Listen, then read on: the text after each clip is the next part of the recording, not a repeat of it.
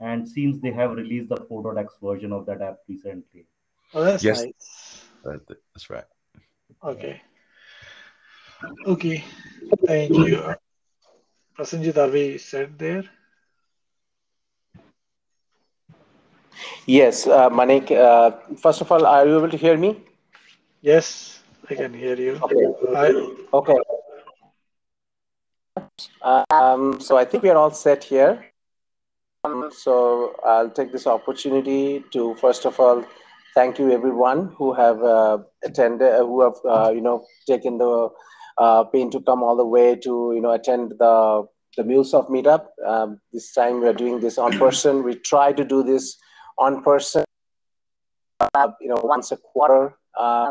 And with COVID, prior to COVID, we obviously had a more robust setup. We knew where we are doing this, but with COVID, as you understand, a lot of things happen. But we are trying to, get back to that, that in-person thing, And so, first of all, thank you everyone for making the time to attend the meetup. The second thing, take this opportunity to thank Avio Consulting for coming up, proactively reaching out to me and saying that they want to collaborate with us for this in-person meetup. So I really want to thank Avio for that. Dan is here. I want to also take an opportunity to thank Raise Up and presenting with us in the meetup. And so and I also want to thank Sonali for constantly making sure that we are able to run these meetups from the Chicago chapter. Manik, you have been an awesome pal as always, a great MuleSoft ambassador. Thank you. And also thank you the community who have turned up for this meetup as well. So with that, I would transfer this over to Dan. Thank you. Thank you. Yeah, and thank everyone for coming. Appreciate your time. I am Dan Hines, and I'm the account executive here in Chicago for Avio Consulting. And I'm with Manik. He's our senior architect. And just kind of as an overview, I will give an overview, and then I'll pass it over to Manik to talk more about the MDM solution that we put together. So if you can go to the next slide. Sure. So who is Avio? And what we do is we offer thought leadership and best-in-class delivery at the intersection of modern software development, enterprise integration with MuleSoft. So really what that means to me is not only are we proficient in MuleSoft, we've worked with more than 70 clients and had more than 325 engagements. So I think we kind of know all the ins and outs of MuleSoft, but it also goes beyond that, knowing the modern software cycle and includes things like DevOps, CI/CD, error handling, testing, security, things like that. I like to say that it's kind of the non-sexy things of MuleSoft, but if they're not done right, you're not going to be successful. So that's one of the things that we had. And as far as our results are concerned, we are a 2-time partner of the year. And also we were the first MuleSoft consultancy to get Salesforce venture funding. So I think that shows just the confidence that MuleSoft and Salesforce has in our delivery quality, but also our management. Next slide, please. And this is just a short snapshot of some of the clients that we work with. It kind of ranges from retail, manufacturing, transportation, logistics. But if there's any clients on here that you want more information on, or kind of want to know the type of work we're doing, please just come up to me after. And then as far as our capabilities, obviously we're very proficient in MuleSoft. Last year we've kind of jumped on the RPA bandwagon. Our background was in business process automation back in the day. So we feel that's a real good segue into RPA work that we are ventured out in last year. And really to try to put together that whole hyper automation package. And then we also do some custom software development, which is front end and back end. That's somewhere in the neighborhood of 20 or 25% of our business. So if there's any opportunities that you're looking for need some apps we built out or anything on the front end, we'd love to chat with you. And then lastly, just from our offering standpoint, we obviously do a lot of project work that can be anything from 3 to 4 months, maybe a short project, all the way from something that might be somewhere around a year. Maybe you have some resources, but they're not super knowledgeable on MuleSoft, so we can come in, train, and help enable your people, but also do the project as well. And then for organizations that really don't have any help at all, we could do a longer term engagement, which we call enabled enterprise, which is more than a year, and it's almost like an outsourced MuleSoft group that can come in and really do all the work. We also have accelerated success, which is if you just bought the MuleSoft platform, you're really unfamiliar with having certifications. We can come in, set it all up, build out 3 to 5 APIs, and then kind of get you on the right path forward. So that's been pretty popular just with people that are coming into the system. And then we also do an architectural assessment. So that's a situation where maybe you've had MuleSoft for a year or two and just not working out quite the way you thought. So we can come in there and look at the infrastructure, best practices, look at some code reviews and see exactly what you're doing. Maybe the setup wasn't proper. And hopefully what we can do is guide you in the right direction so you can move forward. And then the last 3, I like to say that there are 3 prongs of support. So we have managed services, which is the proactive management of the development, test, and production environment. So it's really looking at the entire MuleSoft platform and making sure that everything's operating appropriately. The next one is expert on demand. This has had a lot of demand over the last year. And really what that is 40, 60, 80 hours of development time and architecture time that you can use as a backstop. So if you're doing an API on a flow and you get stuck, you can submit a ticket and we can come in and kind of help you out. So that's been very popular. And the last one is observability, and that's really looking at the flow through the API. So there's, in many organizations, there's 2 or 3 APIs that are very critical. If they go down, business stops. So this is an opportunity to really data API through open telemetry, and then you can figure out maybe where there's soft spots, where there's bottlenecks, and fix it before it actually breaks down. So is there any questions on Avio or the products and services? If not, I'll hand it over to Manik and he can go from here. Awesome. Thank you, Dan. Sure. Hi, everyone. My name is Manik Magar. Can I ask something? I think, Prasenjit, I'm getting echo from there. Once we start, maybe we can get in there. I think the speaker is setting. No. Is the app? No. Oh, it's Maybe mute in there and.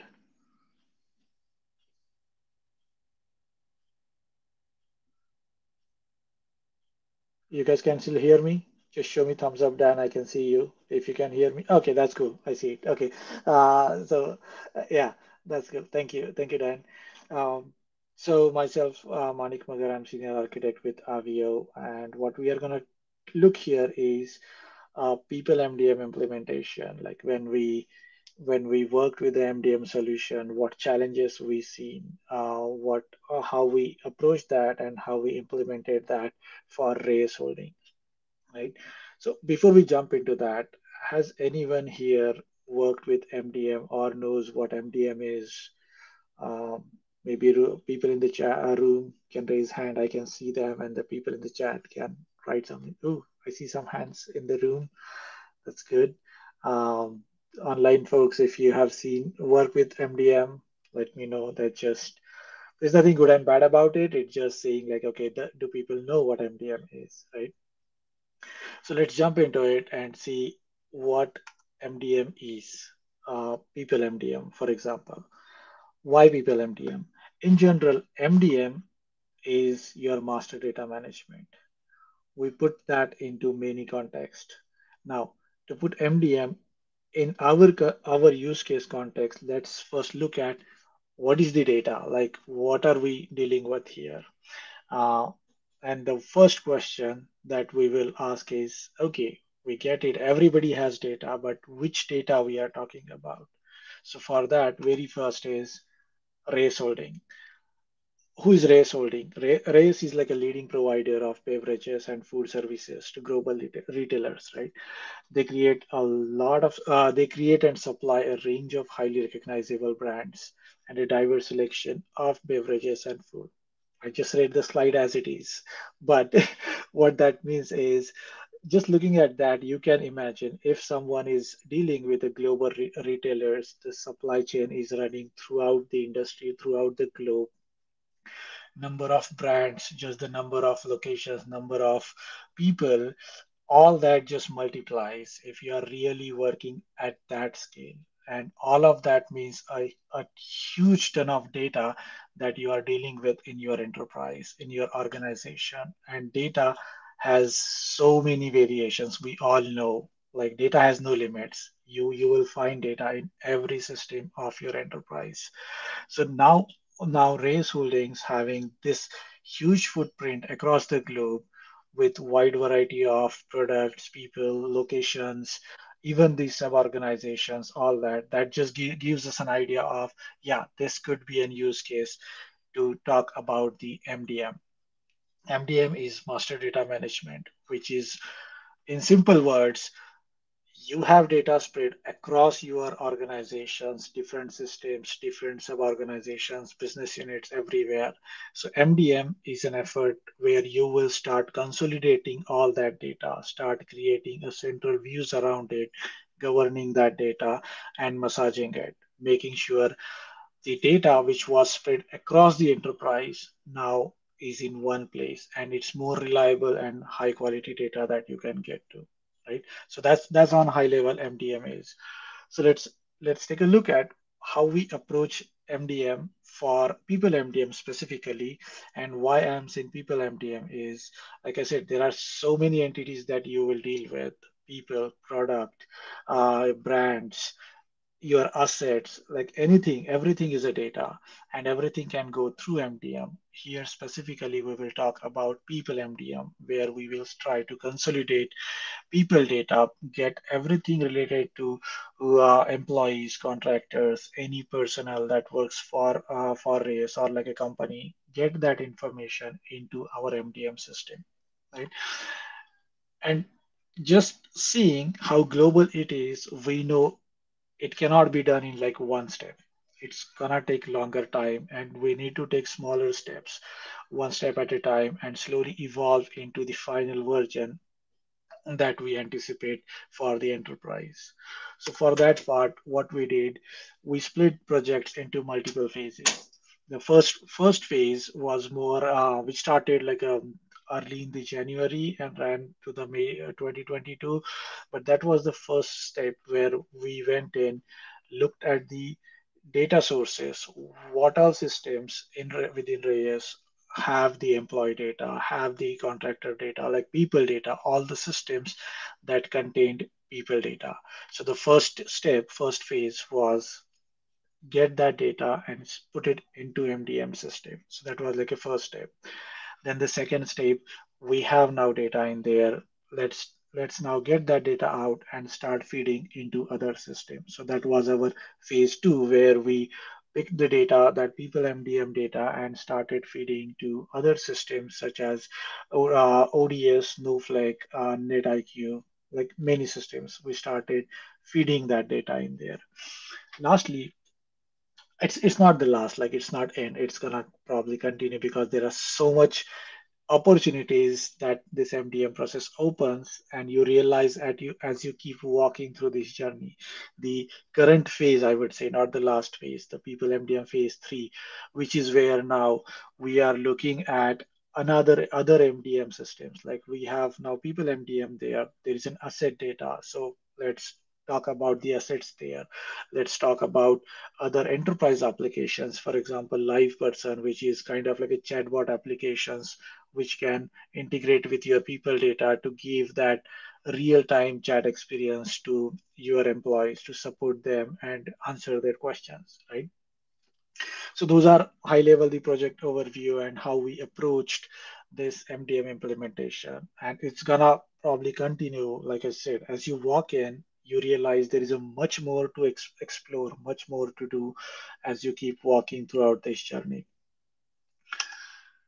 So we saw the use case, but obviously nothing is easy, right? Like it cannot be as simple as we walk in, we write, and we are done. It cannot be like that. It won't be fun if it is like that simple.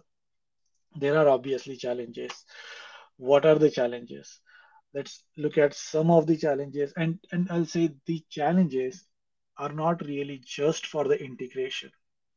The challenges are overall when you start looking at the MDM as a process. You start working towards creating your MDM systems. What are those types of challenges? You have organization, data is spread across everywhere, people are working different locations, different systems, different enterprises, everything is there. More the number of entities, more the number of data points kind of means more problems, right? And especially when it is spread everywhere. So what is the first challenge? The first challenge is data model. We have all these entities spread across your enterprise. You do an acquisition and suddenly realize, oh, the similar functionality with your new acquired company is done completely in different way versus how we are doing.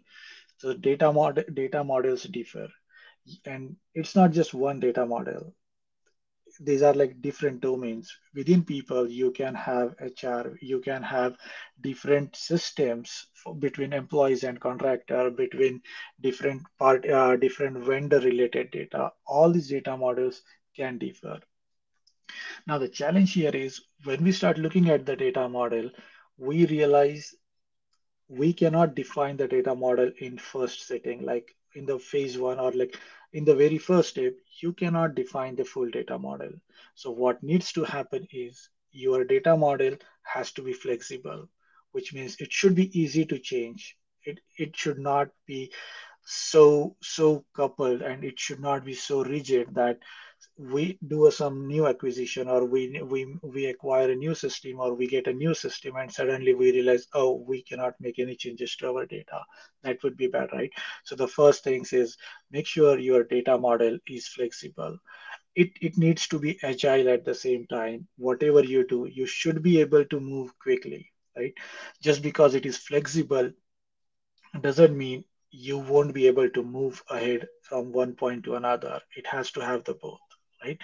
At the same time, the data model that we choose, you need to consider the business rules. You need to consider the validations across your business organization. You need to consider your security in your enterprise. So all these inputs needs to be considered and added into your data model, and that should get you to a good starting point. It's not going to be end, because you are going to learn so many things as you proceed on this journey, right? So that's data model.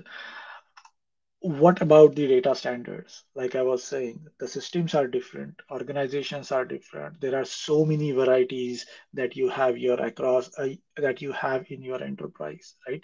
So for that reason, you need to be able to define the standards, and you need to agree with those across your other systems. Like all of them should agree on a certain standard. Yeah, we will try to follow all these standards. Let's start with that.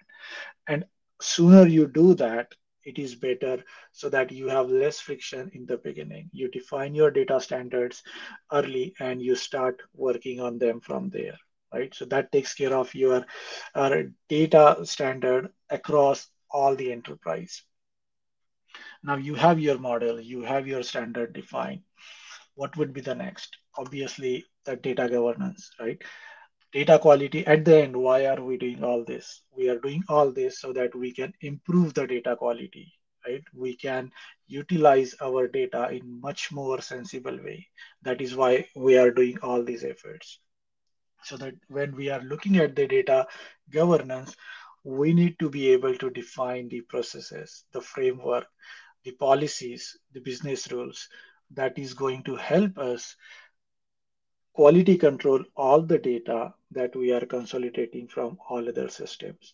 So, and it is not going to be a one-time activity. It is going to be a continuous process. You will be looking at your data. You will be conditioning your data. So that data governance is going to be an ongoing process in all this your MDM journey, right? So you have defined your model, you have standards, you have defined your governance process.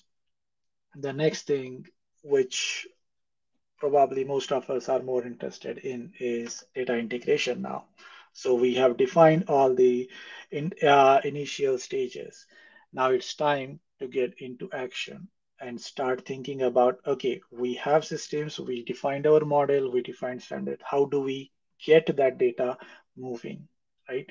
All the source systems that we identify, how do we move that data into the MDM system? That should be our next step, and that's very crucial part because data is all over the place in our organization, and at some time the data can also be outside of your organization.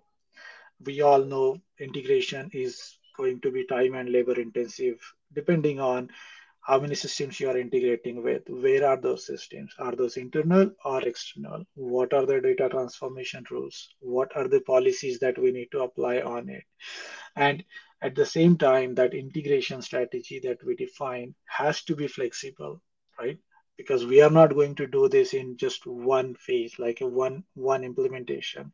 It is going to be a slow evolution from not having MDM or not having that system in place to a much larger vision where we have the system, we have data in our control, and we can use it for our downstream systems. Like enterprise can benefit from all those things. That's why it has to be flexible enough for us to consider that. So we have integration. Lastly, the probably the final step, it could be data stewardship. We need to define ownership. We need to define data stewards who can continuously look at this data, look at this overall process, and ensure the direction that we are heading towards is in line with the enterprise goal. It is in line with the vision that as an enterprise we are looking for, right? Like we should not be collecting any bad data in there. If there is any bad data in there, it should be identified soon enough, and we should move that out of our system, right? Or improve on that system. So those are on high level the challenges that you would see when you start working with any MDM system. And these could be used as a steps when you start your MDM journey. Look at these as steps and like then go from one step to another and start modeling your whole MDM journey with that. So let's look at on high level, since we are talking about people MDM now, what does it mean to do an MDM for people data? A summarization of what I talked all of that earlier. The diagram, it kind of shows what happens. So on the left hand side, we have source systems, source one, source two, that can be n number of sources. All of them have our people data, like documents. Let's say the first system is your HR system. It is having the data.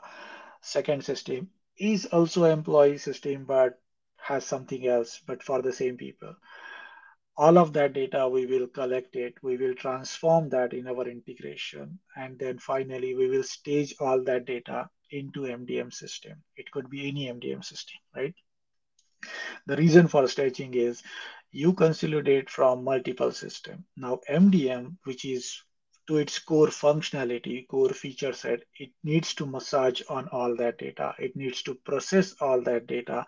It needs to apply all the business rules that you have defined. It needs to apply the data quality rules that you have defined.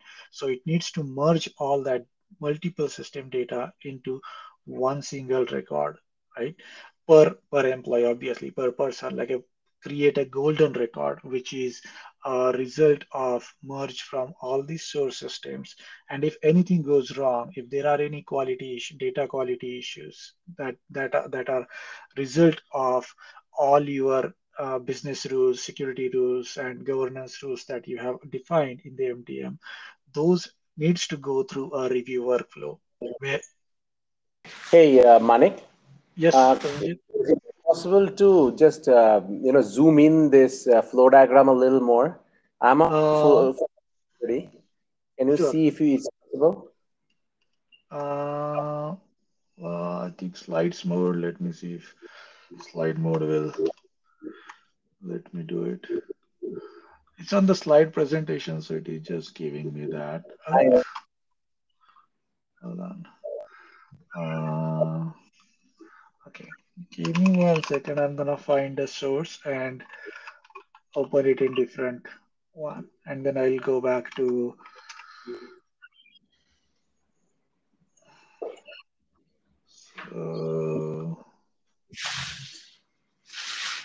Do you have a specific questions you want to ask? No, I just. Yeah, I know that it's a little difficult. Yeah, yeah. I don't want to hold up with this. Oh no, that's fine. Yeah, we're gonna give it a try and then probably move on. Yeah, let's see. Give me 1 second. I think I found what I'm looking for. I'm gonna see. Okay, for a moment, I'm gonna replace this my browser screen from presentation to just the image. So, oh, that's a wrong image I pulled in there. Come on.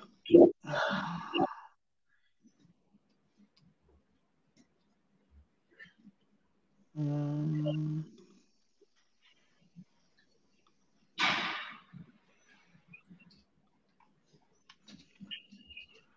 gonna see if I can open. Okay. I'll just show it here and see if that helps an answer. So, is it little better? I can walk from left to right and show. Prasenjit? Yeah, this is much better. Sorry, I was on mute.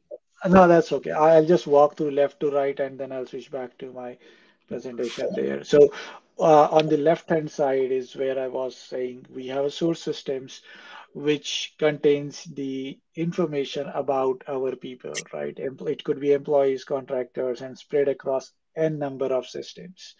The first step is collect all that data, those documents, transform them using our integration layer, transform them into a data model, the canonical data model that we have defined in there, right? So that data model, that document will get staged into MDM system. And the reason for staging, the MDM system needs to process all that data. It needs to massage, apply rules, and all those things. That is what happens in the merge process, which is where MDM is not now going to apply all your business rules. It is going to apply your security rules, all the processes that you have defined in the MDM system.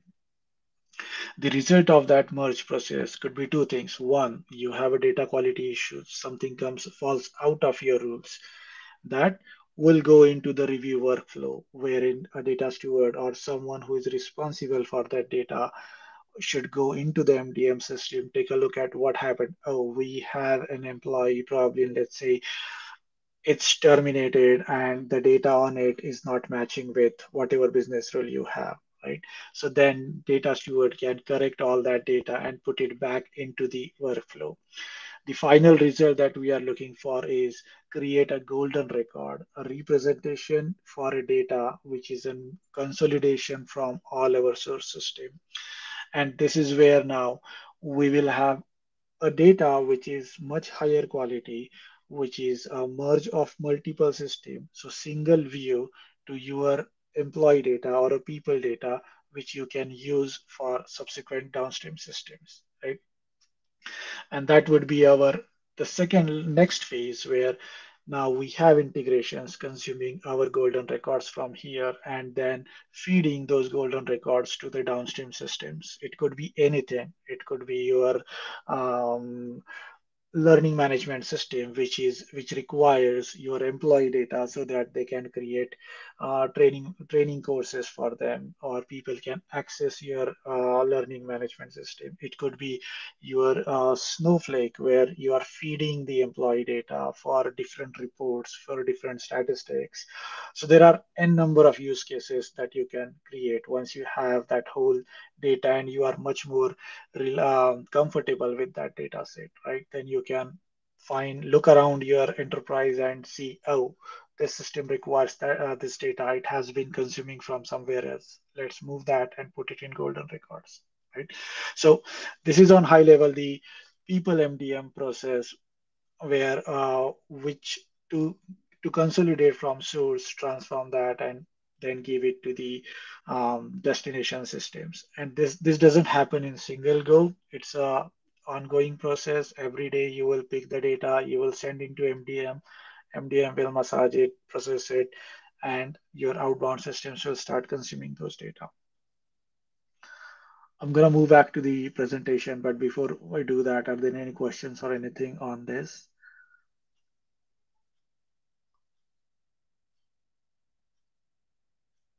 Okay, I'm gonna move. Hopefully I can go back to where I was. Okay. Okay, so that's the diagram.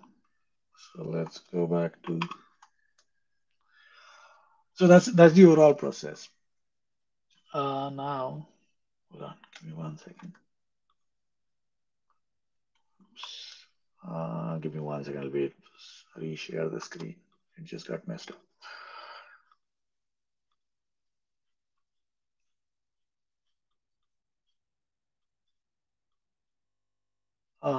Okay, is it visible? Okay, I assume yes. Okay, so we looked at the people MDM process. Now we know how our MDM process looks like, what data we are dealing with, and what we need to do. So let's look at how we approached it and how we can solve this thing. First of all, what are our source systems? Because obviously we need to collect the data. So what are the source systems? In this use case for arrays, when we started working with the people data, we had at least 3 systems there. Ultipro, which is an HR software for employee management. So all the employee data is in the Ultipro. Then we have Active Directory, which also maintains people data for network access and so many other stuff, right? So you have AD in there. Then you have a NetIQ, which was managing the contractor data as well as identity and access management for some other stuff in there. So you have like 3 systems where the people data is spread across for different reasons, for different type of peoples, for different set of information across these 3 systems. And then lastly, we had Stibo systems, which is an MDM product, or which is Stibo. It has a suite of products, and within that they have a step as an MDM product, and that was our choice of MDM, right? So we have 3 systems to load data from and push that into Stibo system. So those are our systems to begin with when we went in there. So the first step will be data load. We need to move data from these 3 systems into our Stibo MDM system. There were thousands of people records from all these source systems, and I think there were like more than 50,000 records scattered across all these 3 systems, and each records with hundreds of attributes, because it's a people data, like everything that probably you can require and collect for a person for an enterprise use case would be there, right? So that was one of the thing in there. The XML data format by MDM, which fits in for the data model. So when you are creating your data model, you will also consider what is there a system of choice for MDM part. If there is a system of choice, does that system have a data model predefined? Right? Most of these MDM systems may have these data models defined, so that can make the job much simpler, because you are not you just have to create a data model of one side. The middle side, the MDM, which is where your data is going, that can help you drive to that data model. Now, once we have that, the challenge would be for integration. The responsibility will be on the integration to consume from those systems and deliver it into the model that MDM understands. In our case, it was like an XML data format, right? And like I was saying, we have now XML identified, XML data structure identified. We have our source system. AD is a pure key value pair. If you look at the MSAD thing, it's a pure key value pair data.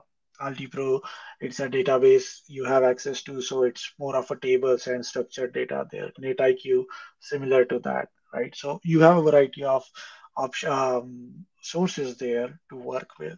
That's why your transformation, mappings, and rules within the data weave should also be considered properly when you are moving from one system to another system. Your domain isn't changing. You are still working with people. So there has to be an identification for the reusability.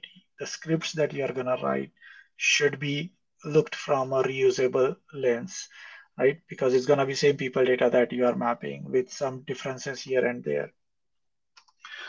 Lastly, it is very common to have an hierarchical data structures in there, and that hierarchy can come from the organizations, the organization structure, the department structure, the divisions, like different business units that you have. Because when you have like thousands of people, 50,000 people, they are not going to be part of one single organization, right? There will be tens of business units. Like Reyes has 5 to 6, probably more than 6 operating groups which are spread across the globe. Each group then have its own companies, and each company then have its own divisions, different divisions, and then divisions goes into department. Finally, all people reside in those departments. So there is this hierarchical data that is spread across this system. So when we are transforming this data, we need to keep that hierarchy in mind. We need to persist that hierarchy in our transformations so we can move that hierarchy into step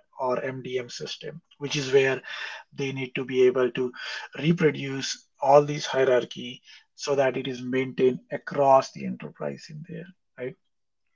So those are some of the things that we did with the data load part. And when we started loading from that data, the first phase was easy. We have 3 systems. We have UKG in there, we have AD system in there, and we have NetIQ. It was a more than 50,000 records. It's a get the data from one system, transform it into the XML that we have, and then move that data into MDM system. Now, what interfaces you use for moving this data depends on multiple reasons, like what are the options available for a given system. In this case, for example, what does TiVo support to get this bulk data ingested into their system? What are the protocols that are available for you to send this data? If you are really looking for real time and there is not a huge data, maybe you may be able to go over the HTTP and start sending in. That might work for Delta use cases. When you are loading all 50,000 records in there, what are the options from both systems? So consider all of those things and then put a layout of how you are going to approach all these systems. In our case, this is how we approached in there. We picked up all those systems. We create the synchronization applications which are moving data literally every day through from these 3 systems and feeding them into Stivo over SFTP in there. So now we have data load. We have data in our system. Next is data extraction. What do we do with it? How do we extract data? Hey, Manik, before you go to the data extraction, I just got a quick question here. Sure. Is that, would you call that, would you go back to that last slide? Would you call that a MuleSoft process layer or a MuleSoft system layer because it is interacting with underlying systems? That is a process layer. I wouldn't call it as a system layer for 2 reasons, right? To me, system layers, or in general, when we talk about system layers should be pure to that system, right?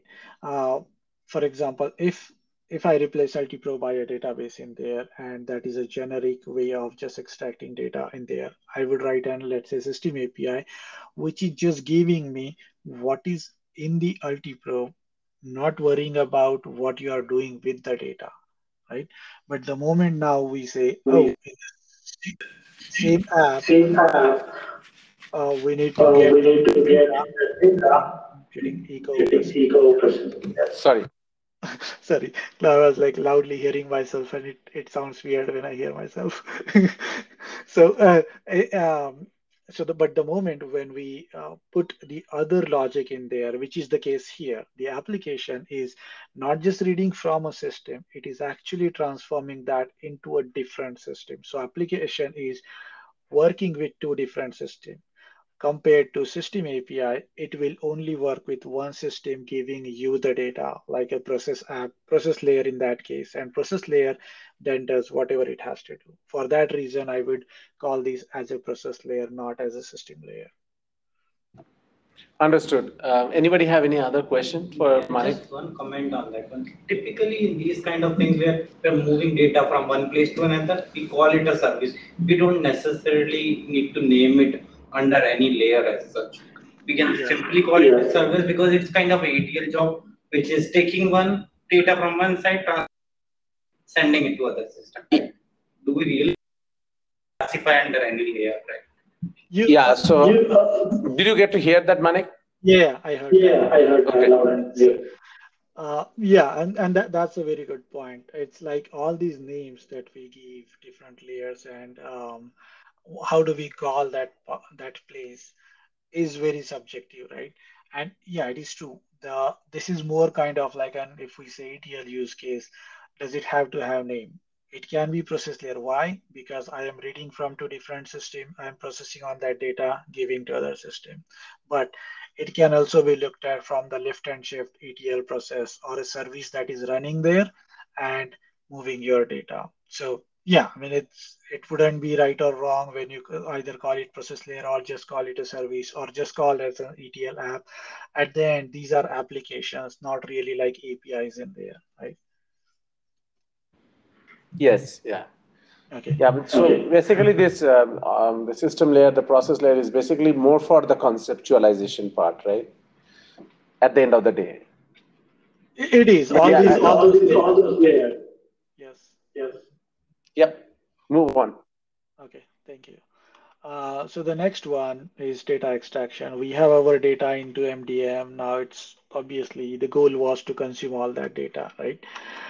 When we start reading that data, the first thing is we need to not identify really, we should have the list of our enterprise applications already. Like, oh, we know there are enterprise applications which are going to require this data. So it's not that we are just creating the data in the MDM and there is no one to listen to that. There will be tons of applications within your enterprise which require this data, right? The amount of data or the use cases will differ. There will be new systems which you are onboarding. For example, if you brought a new system or a new software, or you acquired some new organization and it brought in the new systems, there could be a full data loads needed for those new systems, like kind of a refresh. We move to a new LMS system, and now that learning management system requires a full list of our employees as a first-time load. So that could be a use case.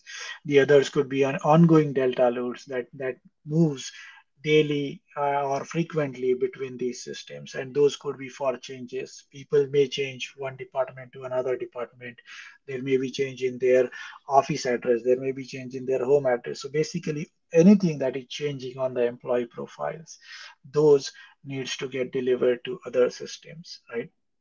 So that could be your use case in there. Obviously, just like how on the inbound side we have data transformation, we will have data transformations on the outbound side, right? The difference will be you have an inbound canonical model coming out of MDM, which is always like consistent to the given entity or given domain. And then depending on which system you are integrating with, those could differ, right? Like what data transformation you need in there. As we go through all these things, the last thing, not last, but one of the important thing will be the process reports of your processes or the notifications. All those needs to be part of your data extraction strategy in there. So when we moved from our data load from 3 systems to MDM, the very first use case that we had was we needed to send employee data to ServiceNow and Snowflake, right? And again, this use case was more of a like an bulk data load from one place to another. So the next, on the same approach that we took for the inbound one, we had the similar one for Snowflake, which requires a lot of employee data for all statistical reasons. We pushed that data from MDM into Snowflake. Now, the good part here, or the benefit here, is Snowflake was producing or can produce all these reports. It would have been consuming from existing our source systems. But now the problem is all the source data, original source systems were not consolidated. So the report may not be highly accurate. But now when we are reading from our MDM, we are confident, we know that the data that we are getting out of MDM is a single view from consolidation that we did across our source systems, right? So higher quality of reports that can generate from your snowflakes. Same thing from the service now when it's time to serve our own people, make sure they get what they need. All the data that goes into service now is much higher quality and consolidated across the enterprise, right? So that was our second phase or the second step to see we have the data now. Let's look at how we can consume and feed this data to the downstream system, right? So this is all fine. We have data load, we have data extraction. What do we go? Where do we go from here?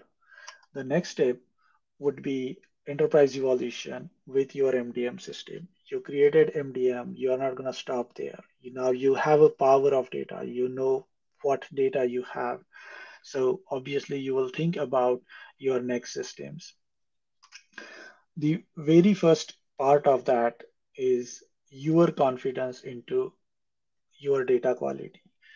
The data that you have available now is much more quality control. So it's easy to rely on that data and feed into other systems. And all this is because the data is merged, it's conditioned. You have somebody has reviewed it, probably your data stewards, your business has voted on it. So they have higher confidence on what they are seeing out of it, right?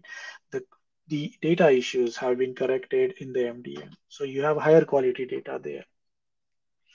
With that thing, the next more use cases that comes to mind are like, for Reyes, we have a live person, which is a chatbot, right? So chatbot requires access to the employee data so that they can create requests and all that stuff. So that is use case. Asset management system, this huge global presence, obviously they are going to have like a tons of assets, right? So an asset management system is another data point that we have. This large organization definitely requires an application tracking system because you are continuously hiring people, you are finding candidates. All that hiring data is continuously being moved through your HR systems. So that is another use case for all this your MDM data. And there are many more, like you will keep finding all these use cases. But now we have this data. It also now gives us an opportunity to centralize all these people data, govern this data, share this data across your systems. You don't have to look at all over the place. There's a one place where you know your data is, right? So it's not just the on-demand one. For example, the live person, it's not a delta load, it's not a full load, it's actually a real-time data access to your employee data. It's a chatbot. When someone connects with a chatbot and starts interacting with the chatbot, is literally on real-time basis querying your people MDM system and asking for that person's profile, making decisions based on the profile. So that just opens all those real-time system integrations that you can think of in any fast-moving enterprise in there, right? So once we have all of these things, and if we, let's say, put all these systems into perspective, even if we are not, let's say, not implementing all of this now, but if we have to create a vision how it will look like if we implement most of these things, not all, because there's a lot. How would our diagram look like? How would our system integration will look like? So let's take a look at this diagram. It is an addition of all the previous diagrams that we have seen. It still has those synchronizations between the applications, right? Sending data into the Step MDM, as well as moving data out of Step into Snowflake and ServiceNow. But now that we have a real-time use cases, we have systems available. Now we can go into that API layer mindset or use cases where, okay, I don't need an always lift and shift. I need a system API over my people MDM. Why? Because I have use cases where these systems can ask for real-time data, live person, which is the example of live person. Then we have a people MDM system API, which is now only working with your MDM. Then you have your live person XAPI going and asking for that data. At the same time, the other systems like ATS, application tracking system, or learning management systems, all these systems can start leveraging the same API and feeding into other systems. So ATS can feed the hiring data from ATS of your choice, which is iCIMS here, right? It can feed that data back into, sorry, not back into people MDM, but it extracts that employee data and feed to your iCIMS.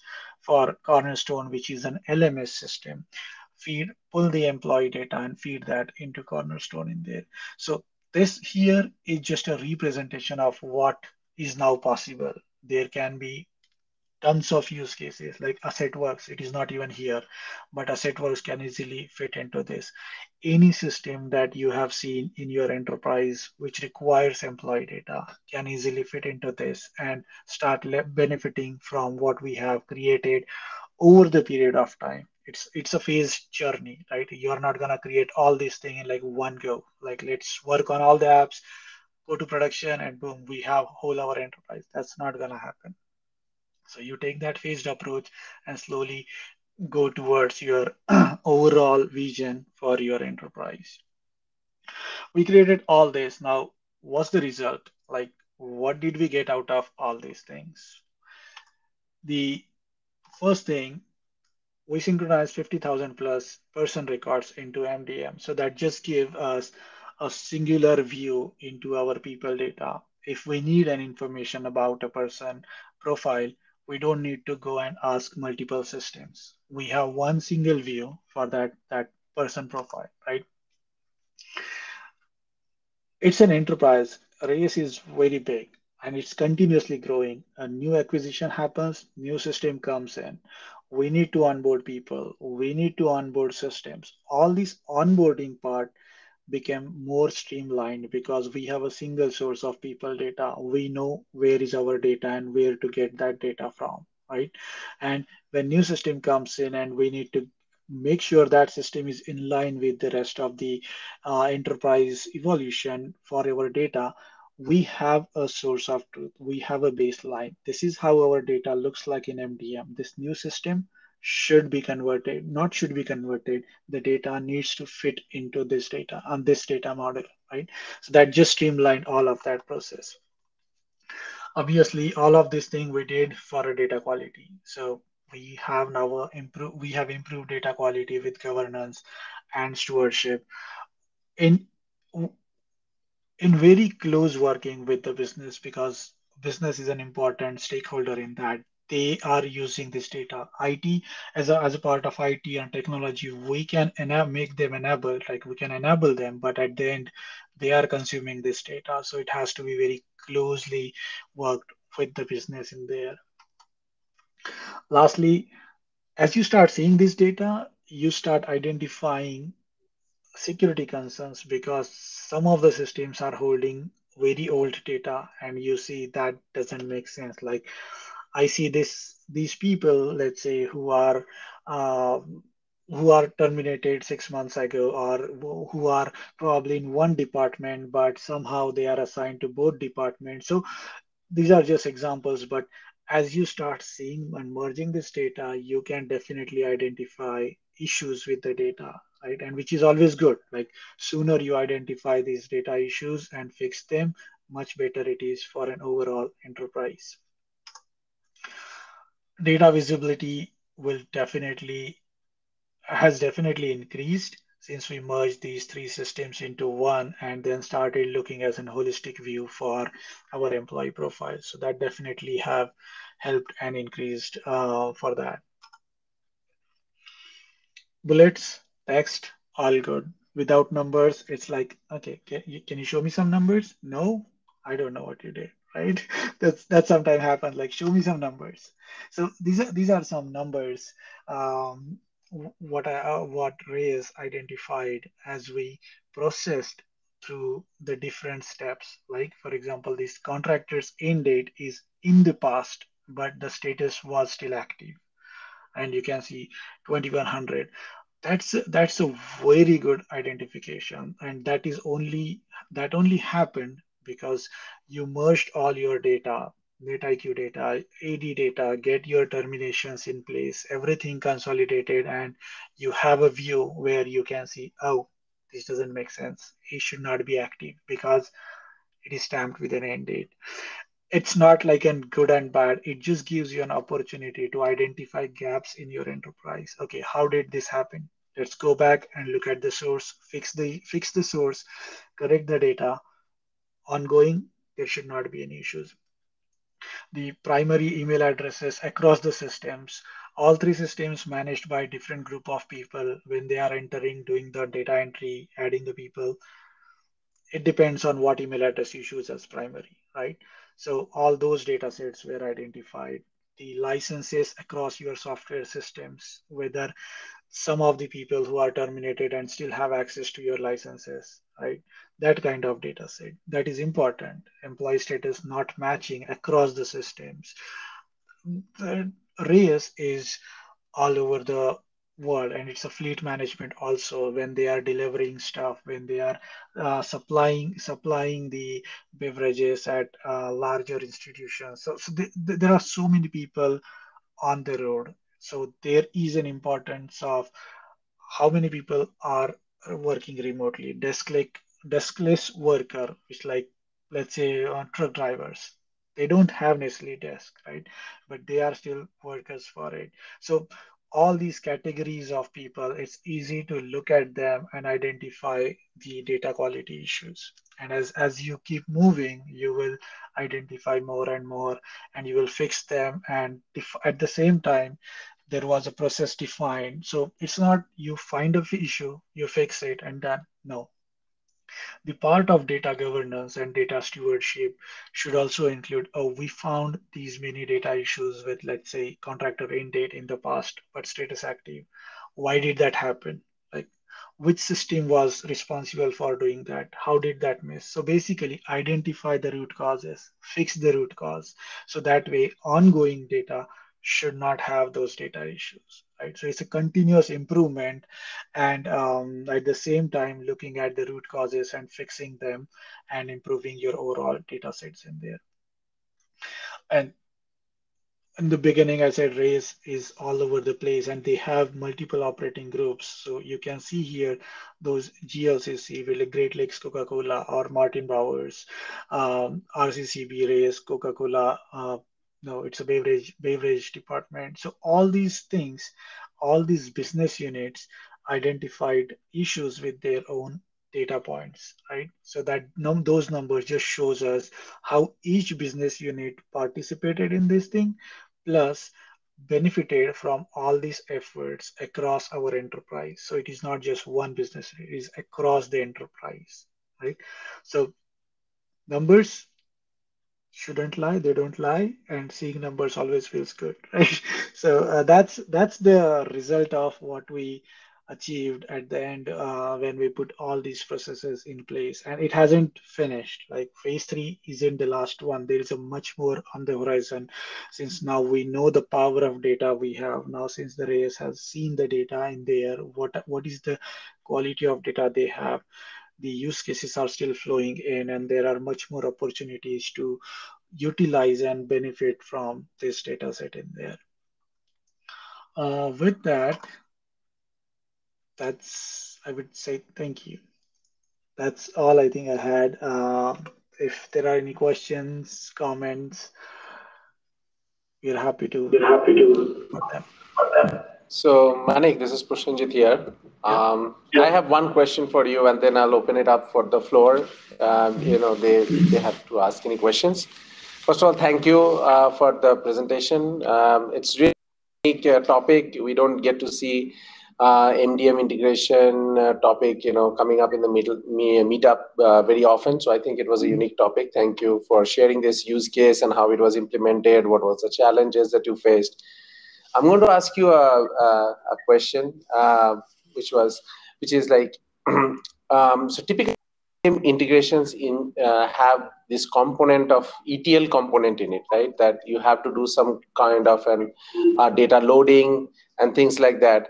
And so, what was the experience, and how would you talk about, like, what are the benefits that you got with leveraging the MuleSoft platform? So maybe the unique points that you probably thought about that you experienced during this transformation. Yes, that's a good question, and that's a very broad question as well, right? It's kind of ETL, but it's not really ETL. I mean, ETL is very generic concept. But when we talk about MDM, or the very reason why we are talking about MDM and we are implementing MDM, is the scale, the volume of the data that we have, right? Not just like in 50,000 or 100,000 data sets. It can span across whole enterprise, and that volume of the data creates integrations which require different approaches. Like some part of that integration would require, let's say, ETL approach. Some part of that integration will require an real-time data integration approach. Some part will just require our API-led approach, or it will vary based on what we need from data, and that is where I say, yeah, it requires ETL. Now, when we use MuleSoft, how does it change, or what are the good things when we implemented it with MuleSoft, right? So when we pull this data from one systems, the patterns that we implemented in our ETL application, like not ETL, the process applications, those same patterns, we were able to put them into the real-time applications as well. So reusability was very good across it, because at the end, on the inbound or input or output, we are dealing with the same data model in there, which is governed by by the MDM in there. So we were able to use capabilities like reusability for our data view modules, or reusability for our flows that we are implementing on both sides, plus the transformation between all these three systems and n number of systems that is on the other side. Those transformations, when created with data, we were able to, it's easy to create those transformations with a large data set and feed them into the system that is needed. So what I would say is there is a lot of overlap between various layers, even though we may call them as ETL, process layer, API layer, real-time different, but the uniqueness of the platform and consistency within the platform just makes it much more efficient to reuse things across it and speed up the integration as we keep progressing on it. Like as more and more we do, the faster we get to implementing stuff and opening a new integrations in there. So I definitely see that flexibility of the platform is a value in there. Thanks, Manik. Yeah, I'll open it up to the floor for any other questions. So there are a couple of things I would also want to mention that so we have some MuleSoft swags here for people who are able to make it to the in-person. Please feel free to grab the swags. These are for you, and also, I know that we were running a little late, so we couldn't do an introduction.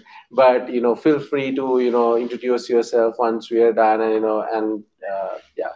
And there are also some good amount of food and beverages left. So if you want to help yourself, please do that. With that, yeah. Any questions? Would you? Yeah. No. So interview from. Yeah, you can come here and speak, or you can just try speaking. Sure. Yeah, I'm sorry about that. Yeah, so I'm architect of Salesforce Professional Services. So one question I run into, often work with customers in healthcare. They have this problem of splits and merges with persons. So what they thought were two people turns out to be one, or what they originally thought was one person to be two. And by that time, there's a fair amount of data that is collected in systems like Salesforce, addresses, phone numbers, cases, and other things. Have you come up, or do you have any ideas there in terms of how you've handled those in the customers or problems that you work with? Yes, and that is a pretty common problem when we start working with the people data, right? And especially when it is spread across these systems, and every system is maintained by different set of people. So when we talk about, for example, when we talk about employees data in the UltiPro and versus contractor data in NetIQ, that is still a people data, but employee have an employee number, and probably contractor may not have a employee number. He may have a contractor number. Same set of data. Now put that into AD, which is having both set of data, but somebody forget to put in contractor number on that one, and a different attribute got added. So there were issues like that. One of the approach for that is, because all of these things should get visible into your MDM system. Three profiles for the same person coming into MDM. And now when we define our systems, there needs to be an attributes of identifier that we should define. Like if the data is coming from the UKG system, these are the primary attributes, versus in other system, these are the ones. They should match. That's the business rule. Like they should have the values that business trust on.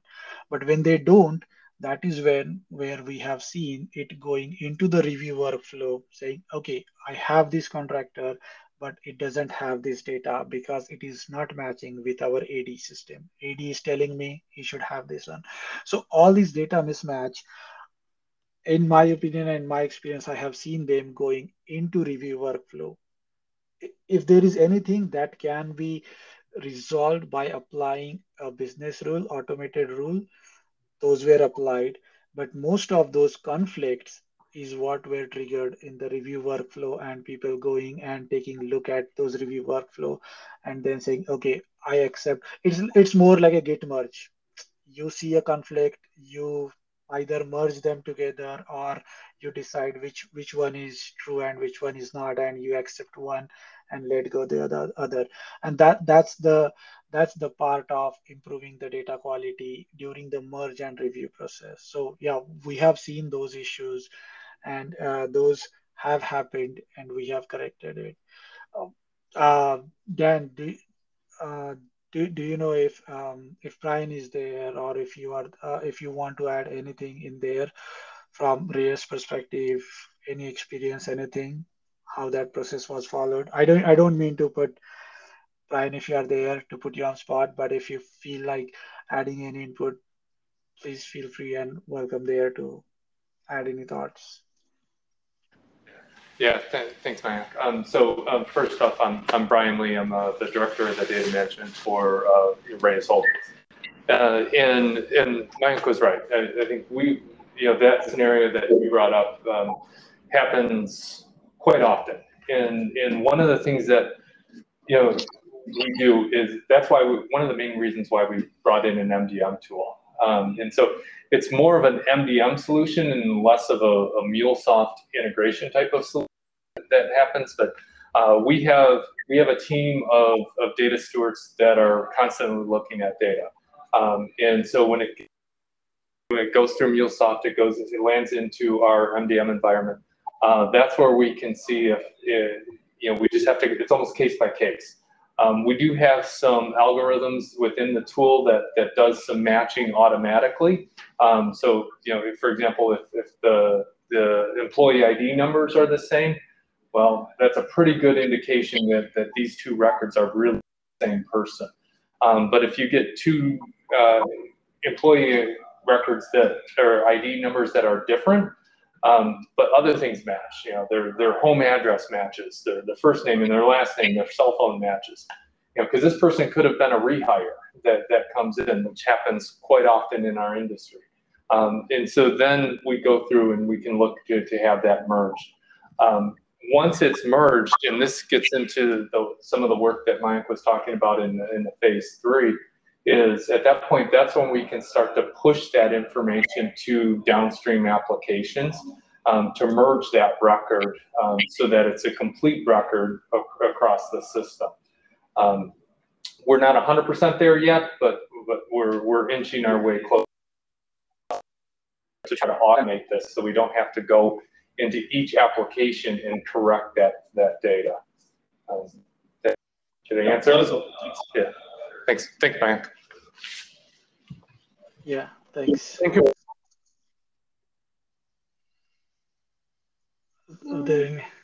Hey, Prasenjit, I have one more question.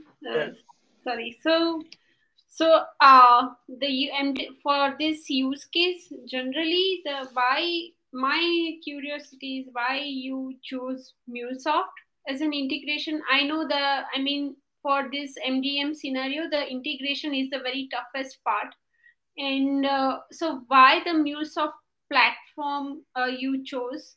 Because from the MuleSoft, for this kind of heavy, I don't know exactly what's the volume of data, but if there is a high volume of data, the MuleSoft APIs will use more vCores, and that is really, for this, it will definitely use more vCores to convince the client for more vCores and number of more, as the number of vCores increase, the it also add more bill to the client side. So what?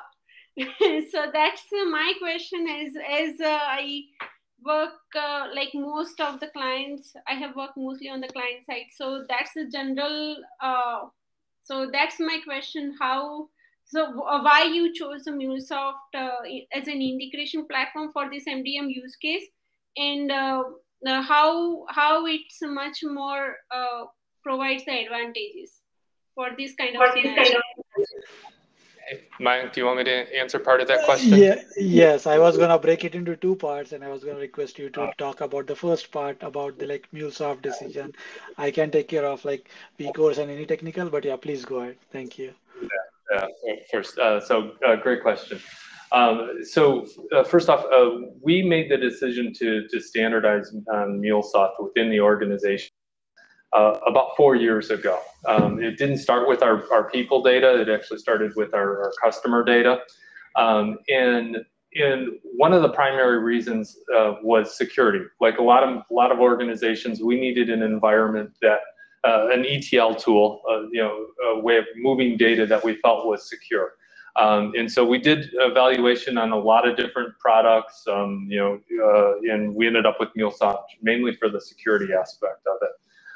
And then once we started going down this journey, and we started going down, with our customer data, building out the MuleSoft integrations, we quickly realized the cost aspect of that, because especially we use MuleSoft to send data to Salesforce from our Snowflake. So our Snowflake environment was acting like an enterprise transactional system. And so we got double billed there. We got double billed on the Snowflake side and then on the MuleSoft side. And so we had to figure out how to make this more cost effective. Manik, we really need some help here to reduce that cost. And Manik, I'll turn that over to you, because I'll let you get into the technical aspect of it. But we were able to reduce the cost quite significantly by reusing APIs. Go ahead, Manik. No, thank you, Brian. Yeah, and that's right segue into the cost effectiveness, right? Because I think it's not about the cost, it's about the value that is being added.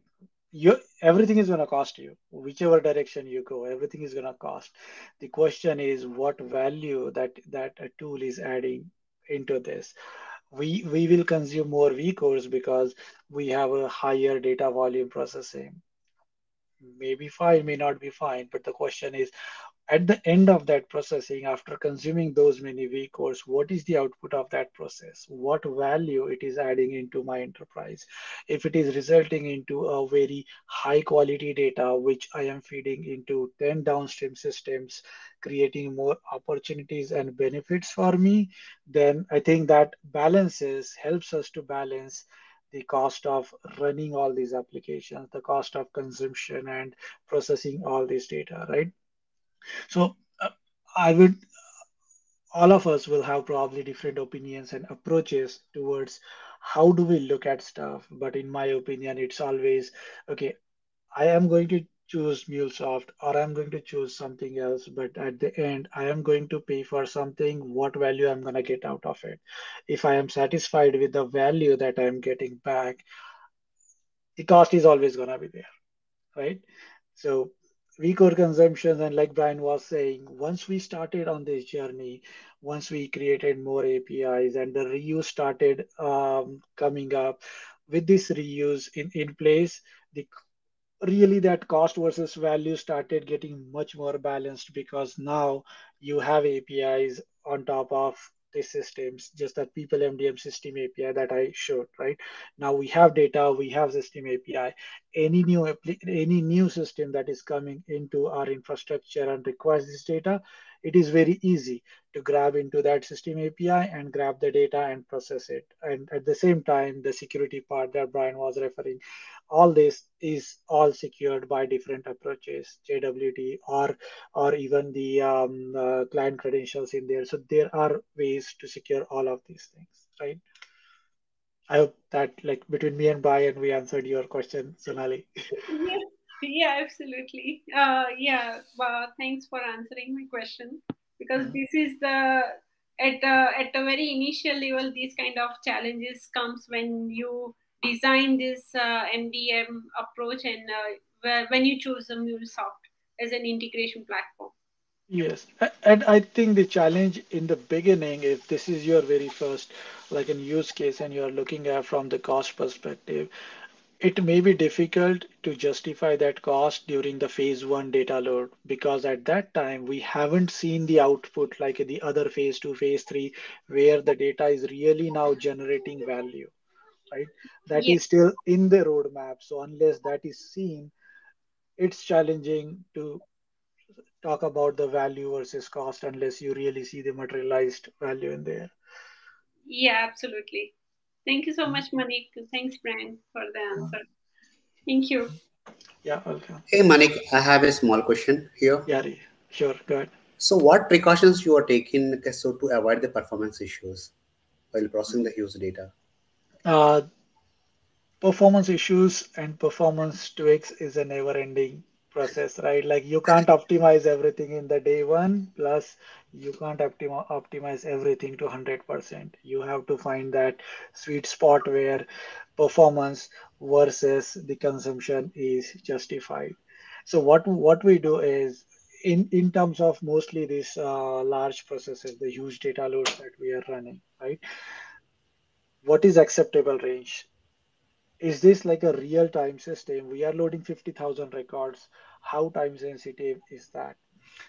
We can put like a 1 GB, 1 week over there and make sure it runs fast, finishes in like a very split second and all that. But is it needed? Is someone waiting on the other side to get that data in like a next second, right? So we look for all those things, how really critical it is and what is the acceptable performance from business perspective, how critical or non-critical the process is.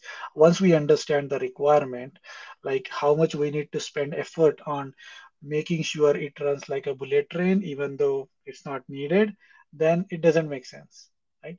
So what we do is we continuously run those evaluation and then we run the application from smaller vCores to higher vCores to understand what is the optimal that is good for the business, right? And if that works, to link it back to previous Sonali's question, You can throw in like a 2 week course there and have a full resource working. But again, to justify that cost versus the need, is it needed?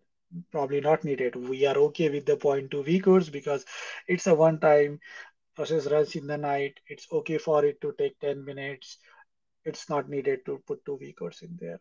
So we took all those all those points into consideration and then start running iterations from smaller number of data to higher number of data sets, smaller resources to higher resources, to find out where it is going to break and how much we can tolerate and accept from performance perspective.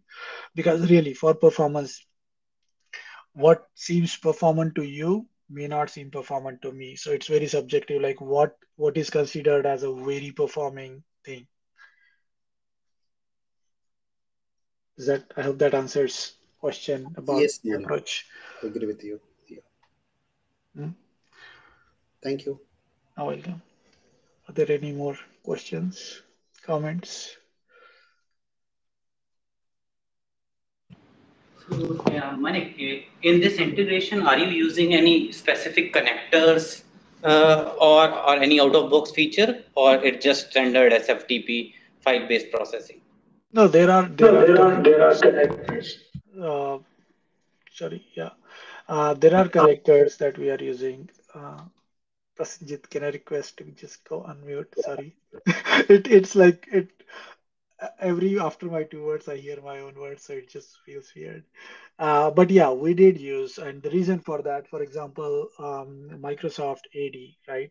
So there AD was exposing everything on the LDAP protocol. So we needed an LDAP connector to query the Microsoft Active Directory and get that data and read that data from AD, put it into the system. So we definitely used LDAP connector. We did use SFTP connector, obviously, because we are delivering in there, right?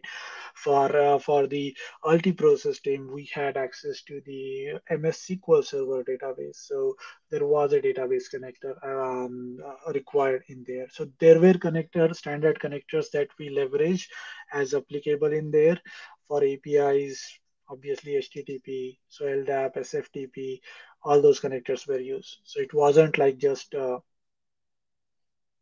you can't even do that without Snowflake, connecting. did you use the Snowflake connector? Yes, Snowflake connector was also used in there, like Snowflake used. Plus, we are going to integrate, let's say, with O365. So there will be an integration with Microsoft GraphQL APIs. So Snowflake One, ServiceNow. So there are connectors which are used. Some places we even went with just API. Some places we went with the connector. So it all depends on what we need, what connector supports, and what is not supported. I think when we integrated with LDAP connector, there were issues with the SSL support for that connector. So we even had to work around that connector, get that thing working, and then go back and forth with Mule to make sure the subsequent release of the connector fixes that bug, and then we again use the new one. So a lot of things happened around that connector as well. Yeah. So specific to the MDM that you're using STB MDM, right? Is there a plan for a connector release for this particular product, or is there some roadmap? Because for connect this particular core application is MDM here, right? So are we trying to bring in that value from a MuleSoft perspective that we will have something?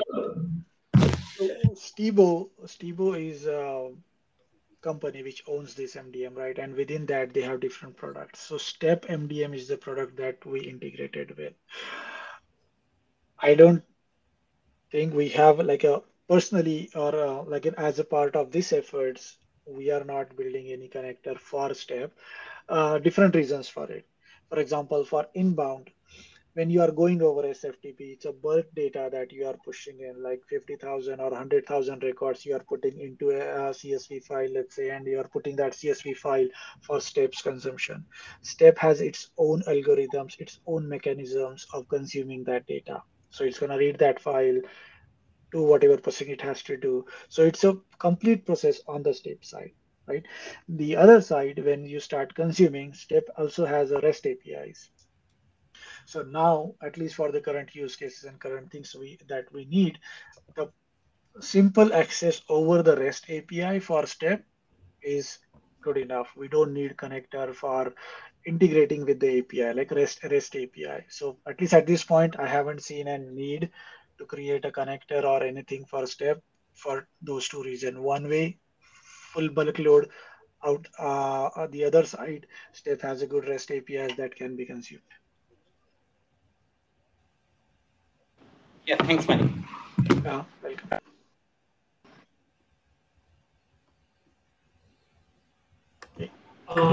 Hey Manik, I just wanted to. I'm a bit curious that how you have deal with a data loss while data load.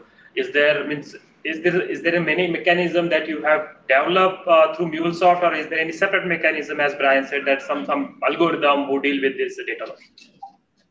So two parts to that, right? Like one part is the data load that is happening from the Mule, which is where the data goes into staging, a staging area of MDM system. Now, once we put that into staging part of the MDM, it is really out of Mule context. It is now within the context and the boundaries of MDM system. MDM does that processing, and as a step product, it may have its own meaning and patterns of processing it there. But from integration perspective, when we read the data from all these source systems, we are transforming that and putting into CSV. Let's say for some reason, the process stops, it breaks, and it errors out. The file was corrupted. What are the approaches that we can take? Right? So, depending on what is your data and what is the idempotency of data, how much tolerance your system can handle, it will depend on that. In our case, if process stops, we will just rerun the same process because it is the same set of employee data, and you can send the same data to step because step had the capability to make sure it can reprocess same employee data again and again without causing the duplicates in there. So that's why I would say that part is subjective, depends on how much your system can handle. In this particular case, since the data was, I wouldn't say 100% static, but at the time of processing, it was static. Even if it fails, we can pull that data and send it again. It's not like that if we reprocess the same employee, step will create a duplicate record for that. No. To the other points that Brian was referring to, having employee ID and different primary attributes, those were still same. So we were able to send that data back in there and reprocess them. I hope that answers the question. Yes. Thank you. Thank you. Is there any questions we have? Any other questions from the from the online audience? Well, in that case, thank you so much. Thank you so much, everyone. Please feel free to grab your swag. Yeah, that's all for you. Thank you, Avio Consulting, for coming up and helping set up this in-person meetup. We really look forward to more such meetups in the future. And thank you, Manik, for such an interesting use case. I think thank you, audience, for interacting and asking the questions. I felt they were fully engaged. And yeah, thank you. Thank you, thank you, Sonali. Thank you, Manik. Thank you, Avio Consulting, and thank you so much, Dan. Thanks for sponsoring this meetup, and this meetup is wonderful because of you guys. So thank you so much. Thank you, Prasenjit, for helping me out in this meetup. Thank you. Thank you, Brian, for all those additional details that we have. Why we took this approach, how we get the MuleSoft in there, that definitely adds into the context in overall this journey. So thank you for adding those things in there. Thank you. Thanks. Thank you so much, online audience.